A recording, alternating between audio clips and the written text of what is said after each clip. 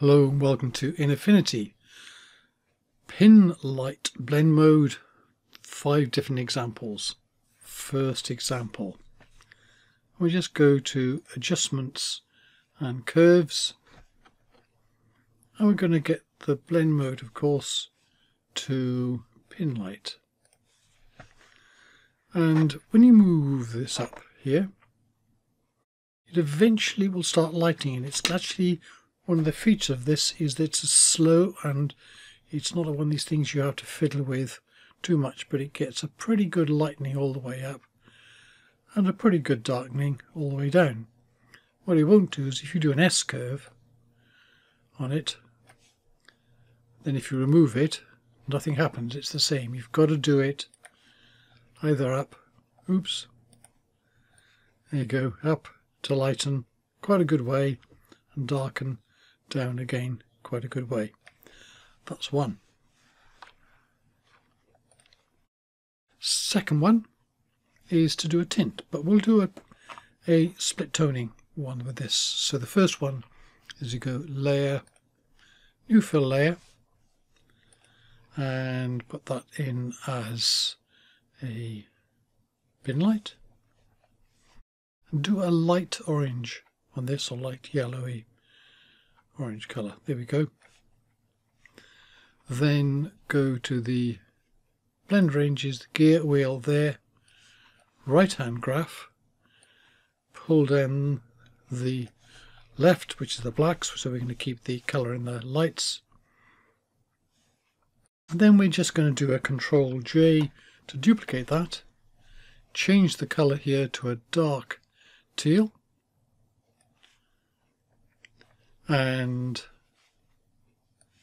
pull up the left there and pull down the right.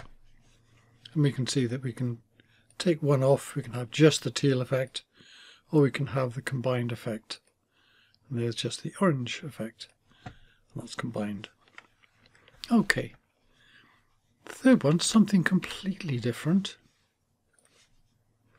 If we put on a pixel layer here and go to filters, noise and Perlin noise, we need actually black and white on this, so I'm just going to cancel that, get the colour here back to normal, which is going to be, if I put a paintbrush on there, so that blue there should be white, so I've got black and white. Let's try that one again. So now we go filters, noise and Perlin noise. There we got that black and white effect, and we can play around with this. And when we change this to pin light, need to apply it first. There we go. And we get this effect like this, and it's for doing, if you want a window or windscreen that's got a bit of muddy water on it or something, so that's a completely different effect of it. So next one, let's do a duplicate, Control J, and top layer to pin light, and the bottom layer just invert it, Control I. We get a psychedelic effect. So, and this will be very different depending on where you are, and you can also play around with opacity to get the effect of it. Okay,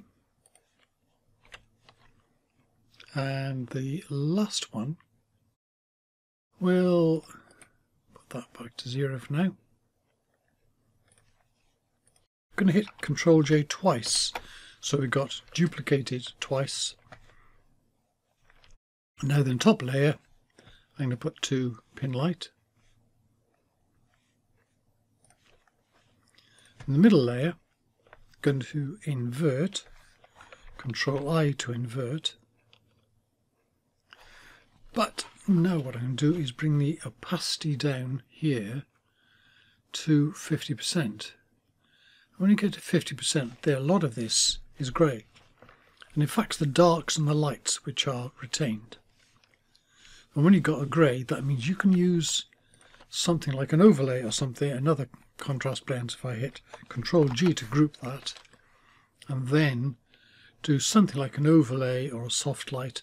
And what I'm doing is I'm contrast into the darks and the lights, but the midtones remain the same. There we go. That's 5 different ways of using the Pin Light blend mode. Thank you very much for watching.